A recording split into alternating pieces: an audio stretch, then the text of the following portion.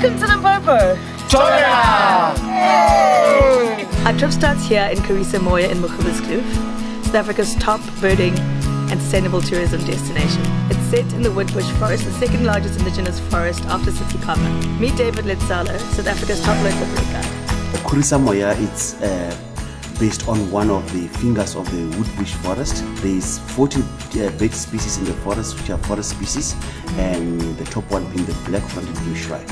Magoebaskloof is also famous for hiking, mountain biking, and being at one with nature.